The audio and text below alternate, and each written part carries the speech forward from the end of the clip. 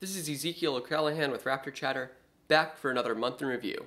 This time, June 2018. Some modern birds make very unique noises, such as the booming sounds made by certain species of pheasant and grouse. In order to produce these sounds, these species needed highly developed and dedicated tracheas and vocal systems, and their exact evolution into this kind of system was for a while unknown. This past June though, scientists described a Miocene pheasant which had the preserved trachea, and found it to be very coiled, so coiled in fact that if stretched out, it would be longer than the bird itself. This very long trachea would help the animal to produce these deeper, bassier notes than most birds by allowing more air to pass through the animal's body when producing calls. Following the mass extinction 66 million years ago, new niches opened up for mammals to fill after the dinosaurs died. Some of these niches were filled by groups that we actually don't have today, such as the embryopods, which means heavy-footed. Some of them were quite notable in having two horns and again being very large and seemingly like rhinoceroses. A new jawbone shows just how far back these species date, coming from the millions of years just after the extinction, however being much smaller than a rhinoceros.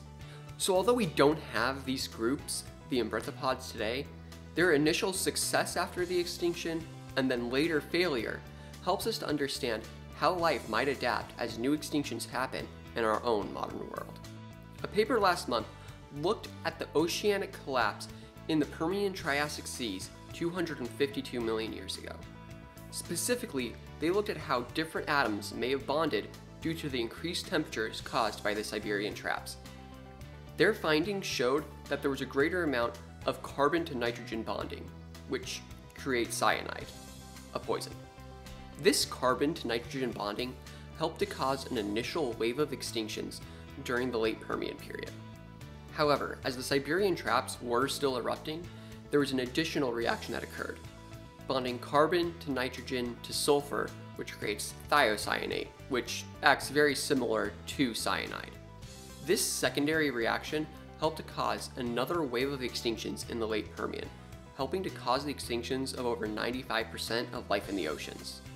This study is important to look at for many people because we're already starting to see some of this carbon to nitrogen bonding in our own oceans today. That means we may already be well on our way to another mass extinction if we don't do something to combat climate change.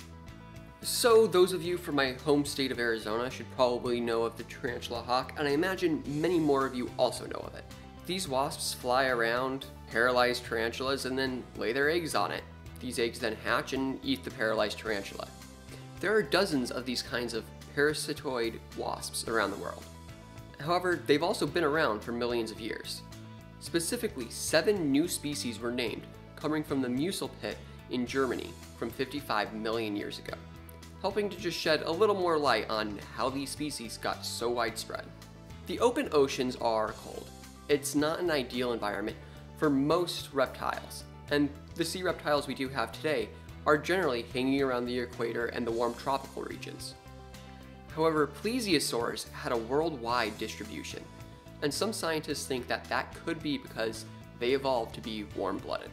The scientists have a wide spectrum of reasons that they believe plesiosaurs to be warm-blooded, such as the growth rates in their bones being more in line with other warm-blooded animals, the oxygen isotopes in their teeth being indicative of warm-blooded animals, large canals that seem to have held vessels going into the bones, another thing indicative of warm-blooded animals, their widespread abundance in many different biomes, including some that would be rather cold, and finally, their seeming preference for case selection in raising young, that is, having one young and raising it for a longer period of time.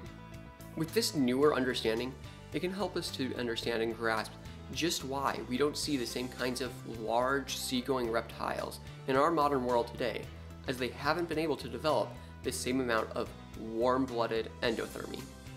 Tuberculosis is a disease which has killed millions. However, diseases like it have been around for millions of years. Fossils of Pronusticosaurus, a marine reptile from the Triassic period, shows damage on the inside of the ribs that seems to be in line with what we know happens with other breathing-related diseases, such as tuberculosis, meaning that diseases like tuberculosis are likely to be an impact in life for quite a long time after the modern day, and so we need to make sure that we are doing the proper research to control these diseases to make a better life for everyone. Frogs are generally very rare in the fossil record, as they're light-boned and relatively small, so end up very damaged or unidentifiable by the time that scientists are able to pull them out of the ground. Amber coming from trees, though, has the advantage of protecting the specimen a little bit more securely. This past month, scientists described 4 new different specimens of ancient tree frogs from the Burmese forests 99 million years ago, helping us to expand our very limited knowledge on just how frogs were able to expand and come to populate so many of the world's ecosystems. In vertebrates, the hyoid bone in the throat is able to help control the tongue and dictates just what exactly it can do. For example, according to a study published this month, Tyrannosaurus rex couldn't actually stick out its tongue, despite what Jurassic Park: The Lost World may show us. And this was the main thing that many of the news outlets grasped onto.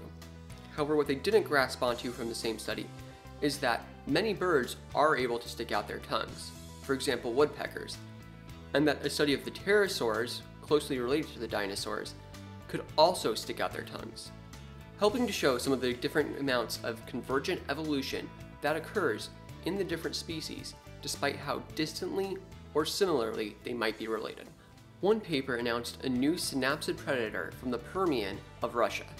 The species, Gornychus masutinae, was a thyrocephalian, closely related to the species that would come to dominate the later Permian, the Gorgonopsids. This comes with a paper by the same authors explaining and describing 2 previously known Gorgonopsids in greater detail. These Gorgonopsids were very early ones, and come to be found as a very basal member and a slight sister species to what would evolve into the mainline Gorgonopsids that would come to dominate the end of the Permian.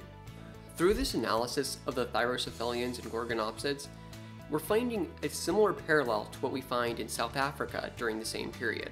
After the mid-Permian extinction, which killed off large predators such as Dimetrodon, they were fairly quickly replaced by predators such as the thyrocephalians, and then later the Gorgonopsids, who dominated the planet until their end at the end of the Permian, 252 million years ago. Ceratosaurus is one of the most recognizable species of the late Jurassic, and its relative Carnotaurus is one of the most recognizable from the Cretaceous of South America. However, their exact relationships, other than being generally related, was not entirely understood. And so for this piece, we're going to be delving a little deeper into how different species are separated. Specifically, we're going to be looking at the ceratosaurs, which are species like Ceratosaurus and its relative Genodectes, the abelisaurs, which are species like Abelisaurus all the way through the evolutionary line to things like Carnotaurus, the noasaurs, which is species like Noasaurus and Deltadromeus, and then the ceratosauroids, which encompasses all 3 of those branches, including the ceratosaurs. So when I mention those, they are different. The scientists look at different bone morphology, particularly in some of the legs and the skulls, to help establish a link between the ceratosaurs and the abelisaurs, allowing us to group them into a singular group, separate from the noasaurs. This new group is a Tringosauria, and contains both the abelisaurs, such as Carnotaurus, and the ceratosaurs, such as Ceratosaurus. This helps us to separate out the noasaurs, as they were very evolutionary different as far as the paths they took than the rest of the group under the ceratosauroids. This helps us understand how singular groups such as the ceratosauroids were able to diversify so greatly. For example, Masiacosaurus was one of the noasaurs that had very large and notable protruding teeth, seemingly to catch fish or other small prey. Meanwhile, things like the ceratosaurs developed very large, long teeth in order to try and cut into their prey, and things like Carnotaurus developed very short, squat heads. By understanding these evolutionary connections, we're able to better understand how life might be affected now and how it might influence evolution in the near future. Large parts of the southern US have been notable for a lack of Cretaceous finds, and while there have been a few, such as Acrocanthosaurus fossils in Texas, or even things like Sonorosaurus in Arizona, Mexico has had a distinct lack of many fossil finds. However, that changed with the discovery of a new nodosaur, Acantholipan gonzalezi. This new species helps to enlighten us on exactly what species evolved in Mexico, as right now there's very limited finds coming from there. Hopefully this find will inspire more people to be able to get out and look for fossils in Mexico and help us to get a better picture of what was happening in the Cretaceous of Mexico and southern Laramidia. Many people know of the Cambrian explosion when all of life suddenly just erupted onto the scene. However, scientists have now found many more species that are dating even older than that, to things like the Ediacaran period. Specifically, scientists in China this past month announced and described a set of fossilized footprints from the Ediacaran period, the oldest footprints ever found. These footprints are notable in that they show a symmetry, and a singular symmetry across a single plane, rather than something like a sea urchin or sea star, which shows a five-way symmetry. This recognition of the footprints as being just a single symmetry helps us to understand the evolution of nearly all life that we see today. Everything outside of things like crinoids and the sea urchins, which I mentioned earlier, things that aren't just singularly laterally, would likely be able to trace their origins back to this species or a species like it, helping us understand how evolution has changed the planet for the last 500+ million years. Still in the Ediacaran period, but this time Australia's Ediacaran period, two new species were named after former US President Barack Obama and the naturalist David Attenborough. Obomus cornutus and Attenboroites genei were two very small species which lived on the seafloor and basically just kind of lived around as sponges, as they were very early species and didn't have much going on there to avoid, such as predators. Hi everyone, thank you for watching. Appreciate the support the channel's gotten. Sorry that I've been slower on videos. I'm gonna make sure I at the least do these every month. I will have a video for Jurassic World talking about some of the science in that, or sometimes the lack thereof. Thanks everyone, have a good day, take care, go extinct.